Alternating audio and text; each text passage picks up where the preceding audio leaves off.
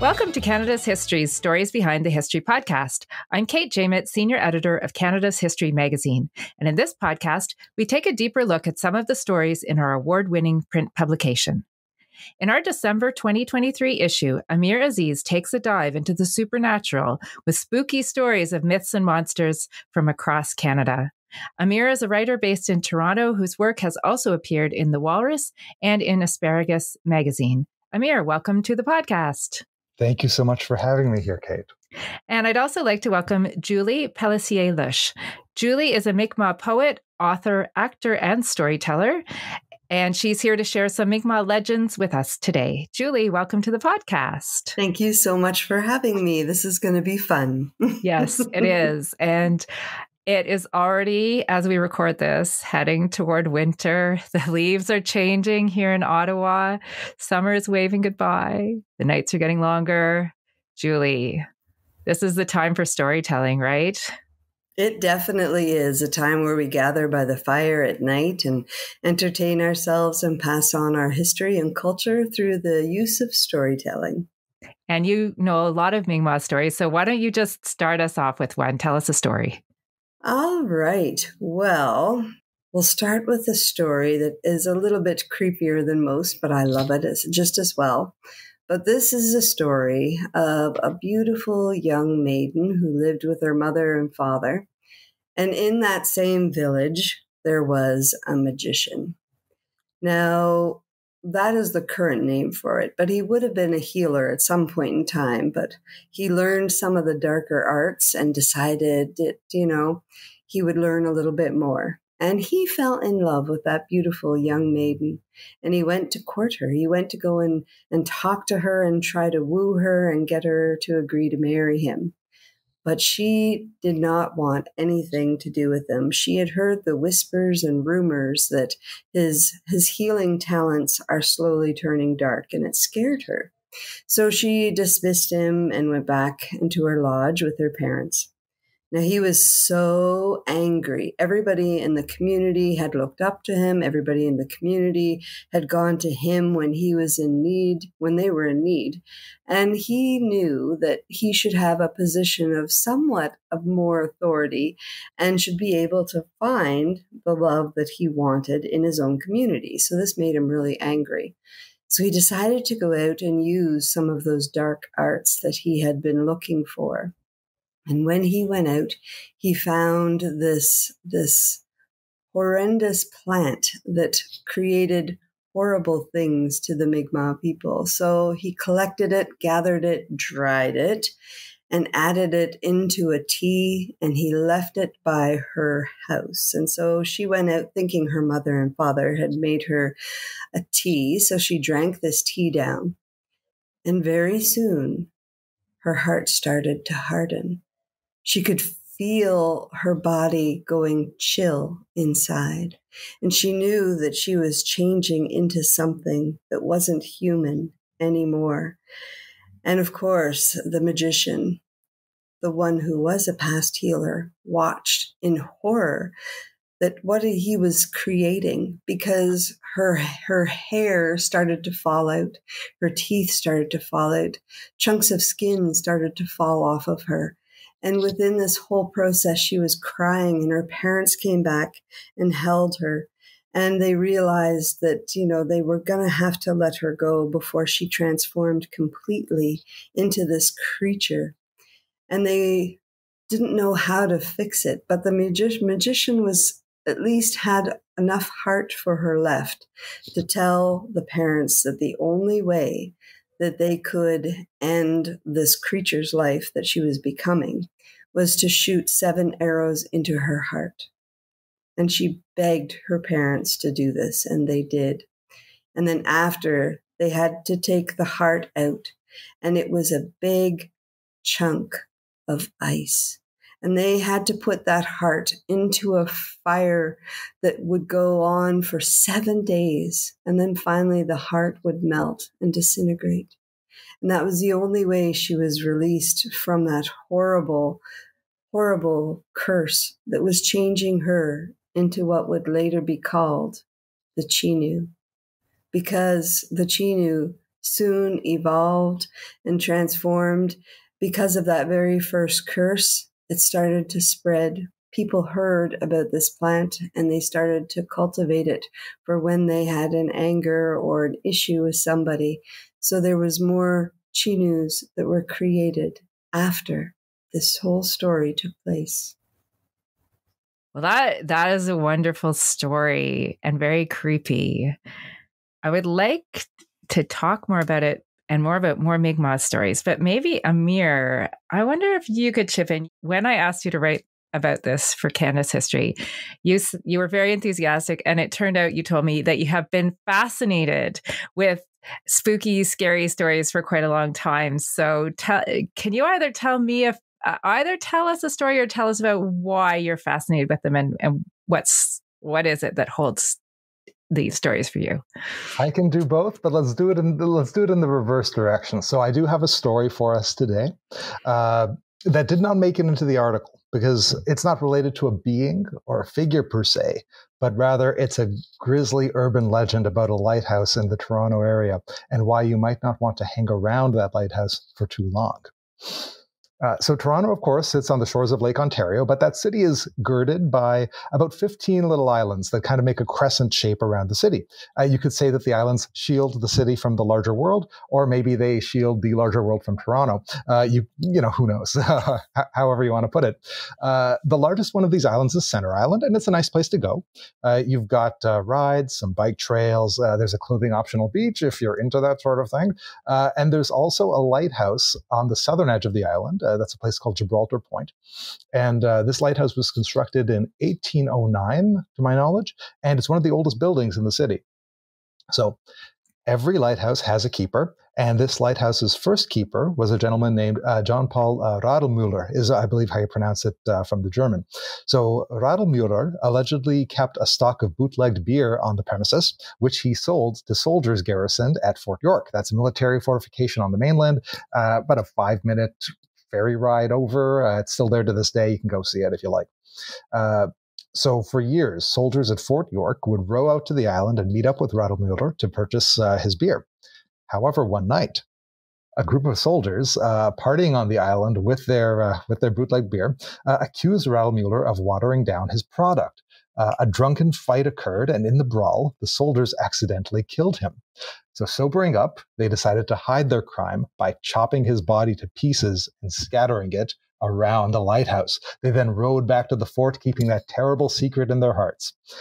Now, the second lighthouse keeper might have been the one to actually figure out that it had been an actual murder and that this first lighthouse keeper, Radlmüller, hadn't just like up and left, because allegedly, according to the legend, the second lighthouse keeper arrives, he's new on the job, and as he's walking around his new lighthouse, he finds a piece of human jawbone. And that is why, to this day, according to the legend, the other pieces of Radlmüller are still out there. And if you hang around too long, you might be the unfortunate person who finds another bit of it. Amir, that is so gruesome, and I love it.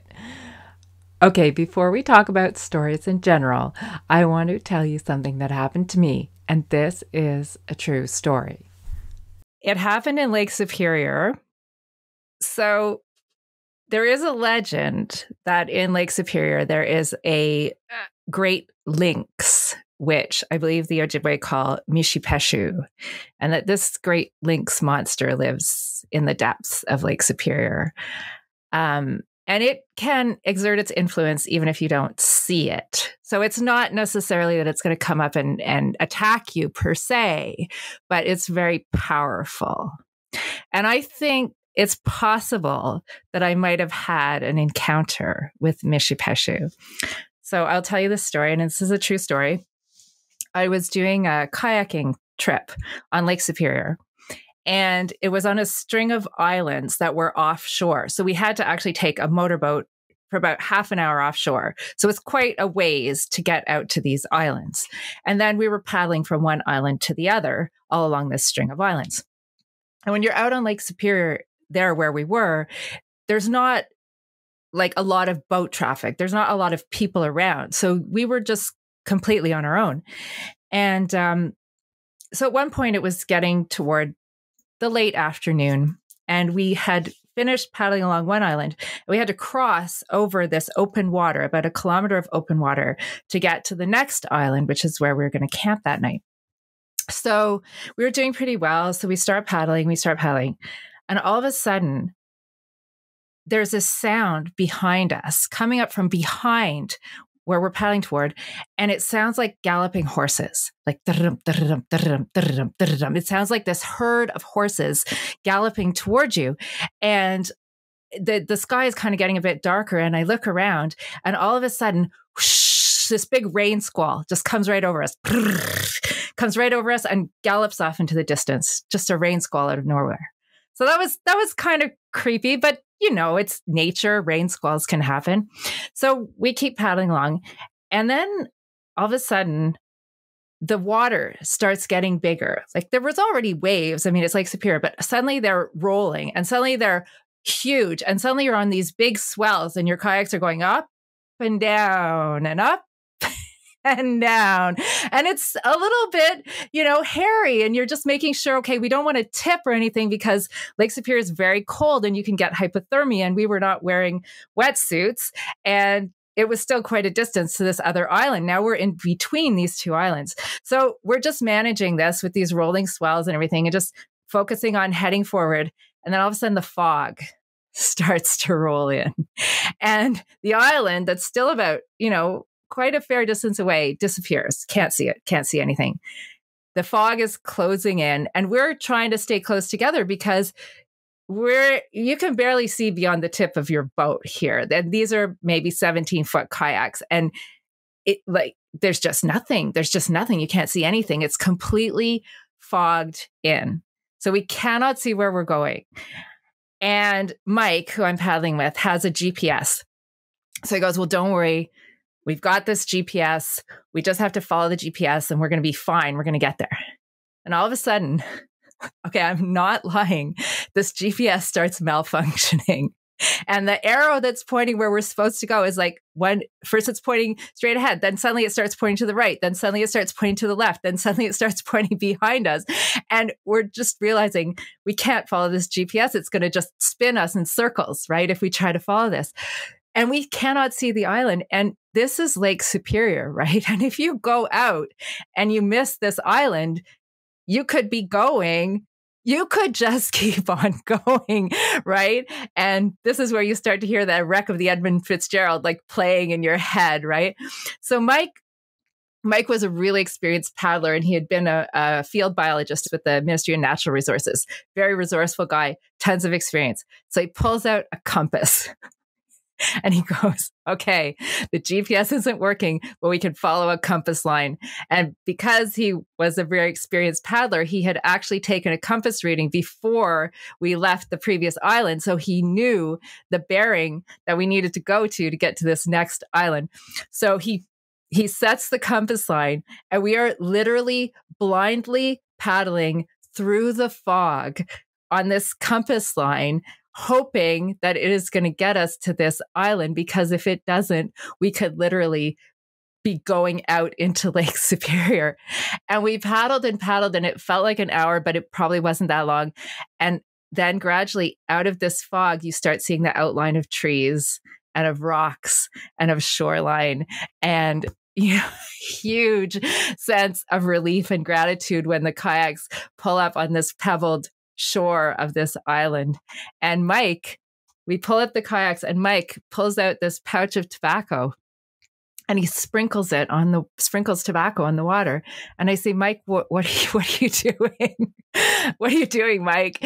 And he says, we are thanking the spirit of Lake Superior that we got here safely. Yeah. And that was one of the most nerve-wracking times of my life ever. So was it nature, or was it Mishi Peshu? I don't really know. I don't know.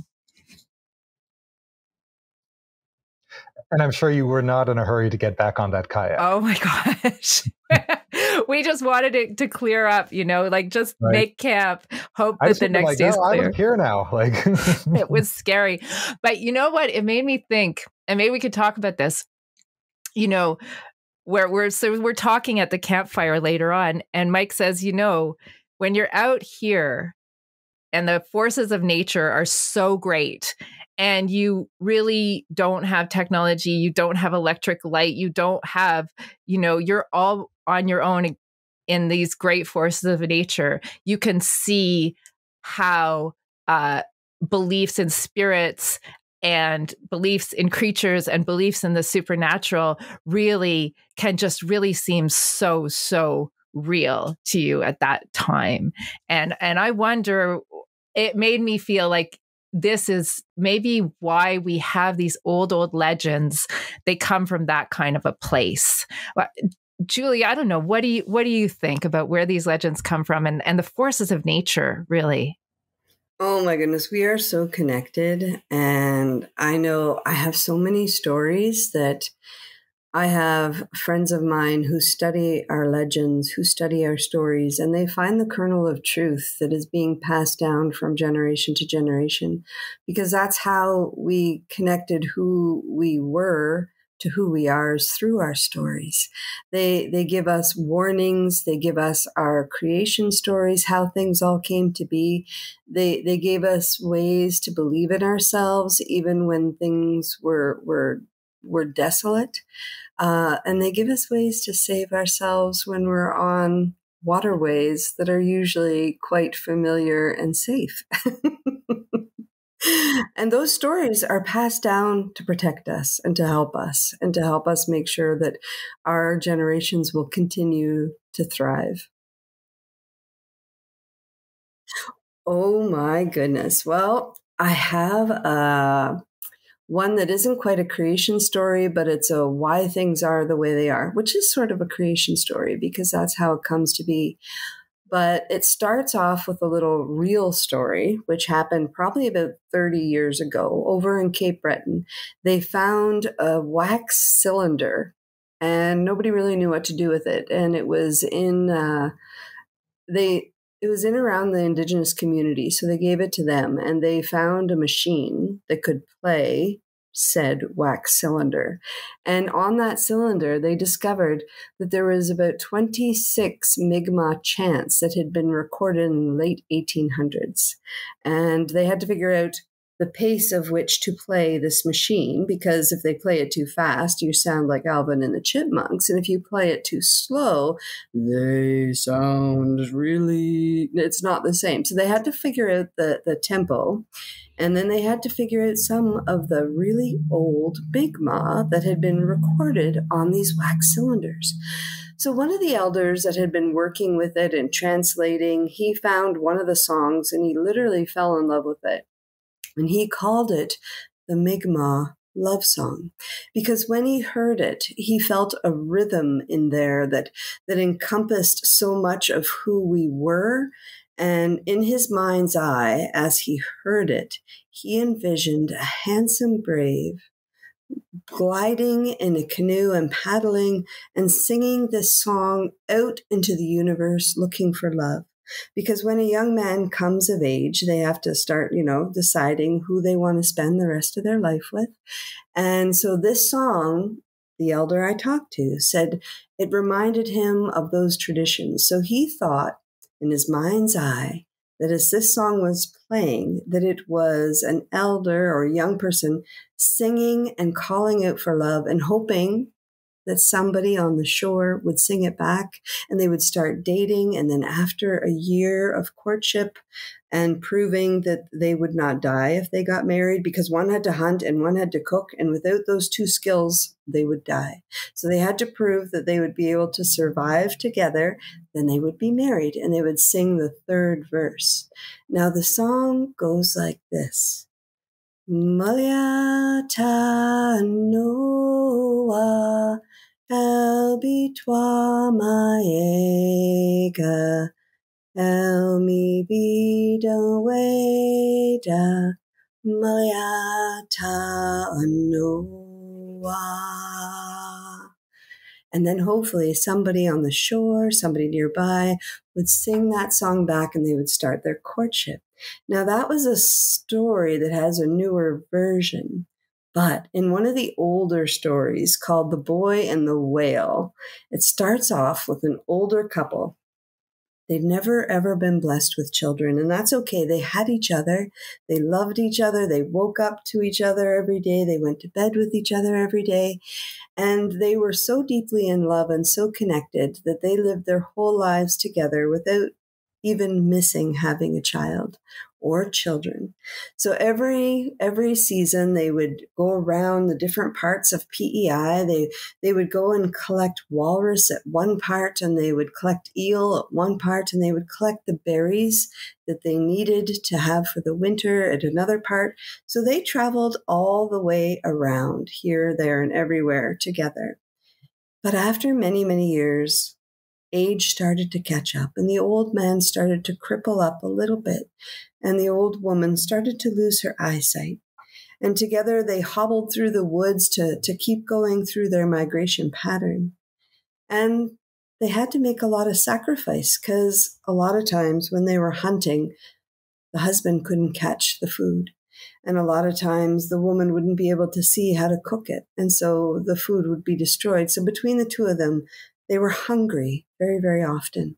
But spring came to this beautiful land of Mi'kma'ki, and it was time for them to go to the shore where they could dig clams. And as most people know, clams have a hard time running away. So the couple was guaranteed to have an amazing feed of clams. So they started digging. And as they were digging, they could hear a noise. It sounded like a loud bang. And they looked up the shore and down the shore, and there was nobody else on their shore. And they heard it again. But this time when they heard it, it was coming from under the ground. So they moved all the sand as fast as they could, and there was a wooden box buried under the ground. So they pulled the box up, and they opened up the box, and inside the box was a beautiful, healthy, giggling, smiling little baby boy. Well, a baby, they both thought. And they thought neither one of them would be able to take care of a baby. They were far too old, and they weren't able to go and hunt and fish and provide for this baby. But knowing that there was nobody else there, they knew it was their prerogative to go and look after this baby. So they committed to that baby. They said they would sacrifice even more to make sure that that boy got to grow up to be the man that the Creator intended him to be. But the Creator, I think, heard this commitment they made and sprinkled a little magic onto the story. And that baby started to grow. And within a week, that young baby looked like he was 15 years old. He could hunt, he could fish, and he could trap, and he could bring food to his mother and father. And they loved each other so dearly. Now, one day, the boy came running into the lodge and said, "Mother, Father, I have caught a whale." And they raced down to the shore with him, but they could only see a great big pile of oysters. So they took out their bone knife and started to crack them open. Now, Mother, as she was eating them, felt really funny in her stomach, so it made her giggle. And she got up and she started to dance around this huge pile of oysters. And soon enough, they looked at the shore, and one of those oysters started to grow and grow and grow. And pretty soon he was the size of a whale. Now, Mother and Father knew that they would have enough food for the whole winter long, and that made them so happy. And of course, the son was getting to that age where it was time for him to start looking for love. And knowing that his mother and father would be looked after, he started off on his own adventure, promising to return as soon as he can. So off they went, and they made their winter camp. And very soon, sadly, the mother, in the middle of winter, passed away in her sleep, which left Father all alone for the very first time, and forever devastated him. But he knew the protocols, so he wrapped her body in beaver pelts and tied it with leather string, and then wrapped it again in birch bark. Now the ground was too hard for him to bury his beautiful wife, so he found a cave and slid her body in and covered the mouth of the cave with a rock so nothing would disturb her throughout the winter. And he continued on his migration pattern all by himself. And within a twinkle of an eye, it was time for him to get back to his winter lodge. So he raced to the cave. He moved the rock. He pulled her body out. And in the story, it says he undid the leather wraps, he undid the beaver pelts, and he pulled them away to look with a big smile at the beautiful face that he had missed all winter long. And then he buried her after, singing this song. Maliata Noa El Bitwa Maega El Mi Bida Weda Maliata Noa. And I'm sure in the spirit world she answered him. Maliata Noa El Bitwa Maega El Mi Bida Weda Maliata Noa.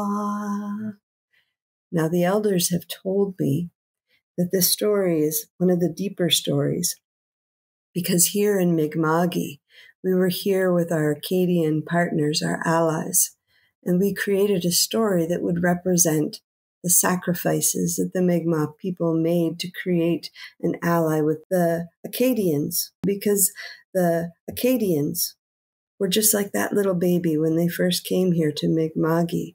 They didn't know how hard the winters would be. They didn't know what foods were safe to eat, and we looked after them like we would a small child. We took care of them. And in return, they grew and got stronger very, very fast, and they helped us. And we created a partnership that lasts even to this day. Julie, I could sit here and listen to you for hours. That was beautiful. That was really beautiful. It's really beautiful. I love the way your stories connect, your history and your people's history and to Canadian history and to other people's history. It's beautiful. Amir, when you look into stories, for Julie, it's, connecting to history. For you, what for you is the fascination of these stories and tales? Well, I think Julie already said it best, but I'll try to repeat what she said in my own words, if that's okay. Is that I feel like stories are the original human technology, aren't they? Like they are the tools that we use, and they have an infinite set of uses in the relation to our own being human. That also makes them complicated to talk about, because unlike a hammer, screwdriver, iPhone, a story is never just one thing, right? A scary story, or any story at all, like it can be used to enforce a community norm. One of the reasons that I love the Chenu story so much is, Julie, correct me if I'm wrong, but to me, I feel like that explores the horror not just of this monster that can come and eat you, but about what the human being is capable of when they keep everything up here, but they miss the real human element, which is what we keep over here, isn't it? And there's more and there's more beyond that, right? Like there's also I think I referenced stories like the Rougarou and the Chasse-Galerie that's in the article, which you can kind of view those stories as an attempt to bring two communities together and to say, through our stories, we are one people now. And what interests me about scary stories, because I think that this is where it pops up the most, is that they try to explain or make sense of or reconcile the unknown. Because I believe that something that we don't understand as a species is somehow more scary to us than an actual existential threat. I love it because I love these stories, and I love listening to you, Julie, because I spend my life immersed in journalism, right? Which is fact-checking, has to be logical, has to make sense, but these stories don't, right? Like all of a sudden there's a sound and you dig up the sand and there's a baby buried in a box. Like there's this miraculous stuff that happens, right? And I think for me, especially with the world becoming so technologically advanced, sometimes I feel like I wish I could, especially when I'm going canoe camping, this is something for me. I wish I could strip away all the technology, all the built environment, all the gadgets and the electronics and everything. And just, isn't there something essential that's there, in nature? And that's, I have that feeling myself. And then when I hear these stories, I feel like they're talking about something primordial, right? Like something essential in nature that's there. And that that we don't know, right? That is still unknown to us. For me, that's a big attraction. And if I could interject, Kate, one could also argue that, like, when you're pondering that, you're pondering the difference between fact and reality, because which. It's true. Okay. And I love the story of the Toronto tunnel monsters. And maybe I'm going to get you to tell that story, Amir, for people who haven't read your article, because I love this story. And partly it's because of that, this feeling of what could be going on beneath the surface in both a metaphorical and a physical way. Can you tell us the Toronto tunnel monster story? I love this story. I absolutely can. So again, if you spend any time in the city, you'll know we're very proud of our ravine system. It's one of the nice parts about living here. So we have a ton of ravines, we have a bunch of rivers, we have a bunch of creeks, and as the city of York, which was was originally here before Toronto, as it became the city of Toronto, we had to divert a lot of those waterways into to drain into the lake so that people's houses wouldn't get flooded. They still get flooded, by the way, because when you dig up a river and dry it up, the river is still there. It just doesn't have water in it, as people find out in their basements every year when it gets especially rainy. Regardless, when the city began its reclamation from the waterways, it built these elaborate tunnel systems. And if you see pictures of them, they're actually quite beautiful because they were built back in the days when everything had to be beautiful. Like it wasn't like bare walls or anything. We're talking vaulted ceilings, like aesthetically pleasing arches and everything in these large tunnel systems, these large sewer systems. And these are still part of the city's water treatment system to this day, if I remember correctly. That's just to set the story and to say that we have a bunch of, aside from our modern sewage system, which is just a bunch of boring concrete tubes running underneath us, we also have some far more interesting, far more old pathways that are cut underneath us that might be just host to something. Who knows? Something. So this is a story from 1979. A 51-year-old man, his name was Ernest, he was looking for a missing kitten. Of course, he's looking around his apartment, which I believe is around Parliament Street, or was it Cabbagetown, or somewhere. And as he's crawling down, he eventually goes down a fire escape, just thinking, like, if I were a kitten, where would I go? And he happens to come across an entrance into one of these narrow passageways that leads into the antique tunnels. As he crept through the tunnel, he saw something that was not a kitten. Instead, this was a creature. It stood about 1 meter tall, so kind of short for a human, with long, skinny limbs, and it was covered with gray fur. And it glared at him with these big red eyes. Now, apparently, this creature had some language ability, because apparently it hissed at him, "Go away!" And then it bolted down the tunnel, far away from Ernest. So Ernest, smart man, decides, yeah, that's good advice. I'm going out of here. And he left that tunnel as fast as he could. Can't blame him. Good move. So since this sighting, the city has never again seen this creature, at least not by anyone willing to tell the story, or maybe not by anyone who remains who's seen it.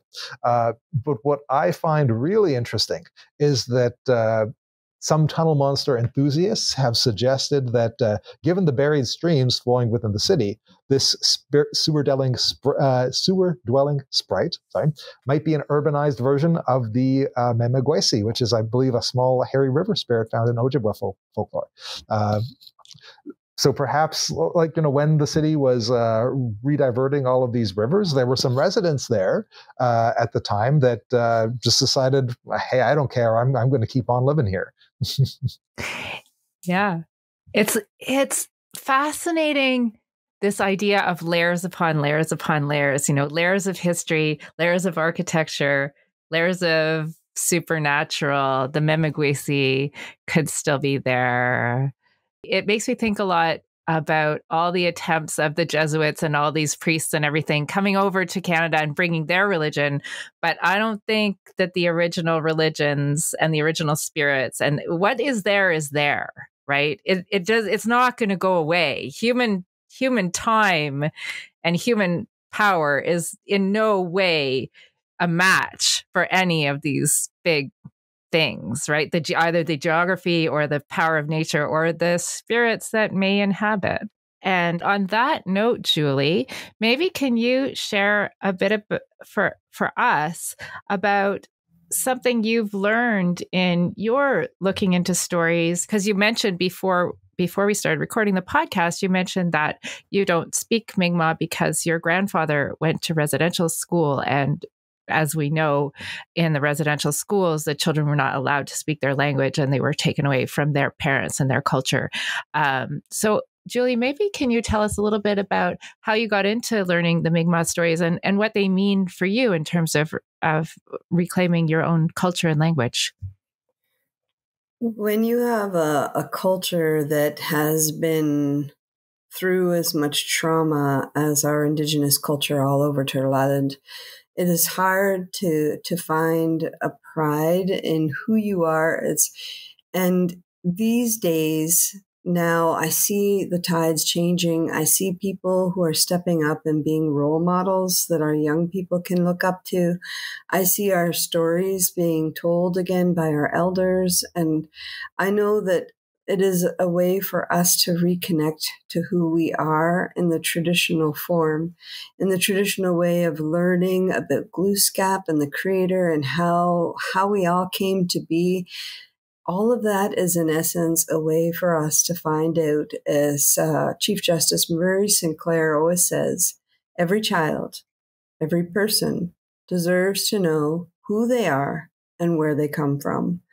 And sharing stories, sharing that knowledge, sharing those teachings helps to bring a sense of pride. And, being able to show our children who they are is so important. And using stories is such a gentle way to be able to do it, because they don't need to take every single part of the story. They can take the part that resonates in their heart and they can use it and be able to get stronger. And then each and every time they listen to it, they'll learn a little more. And that's the benefit and the bonus of stories, is that it's just exactly what we need to be able to move forward together in reconciliation.